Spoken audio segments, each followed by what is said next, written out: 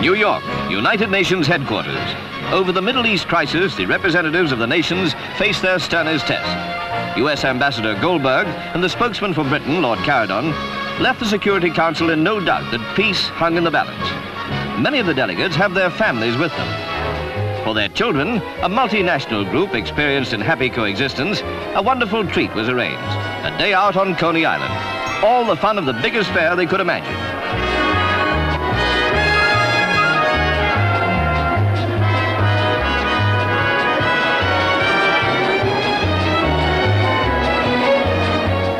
While they were having the time of their lives, their fathers were gravely discussing the Middle East.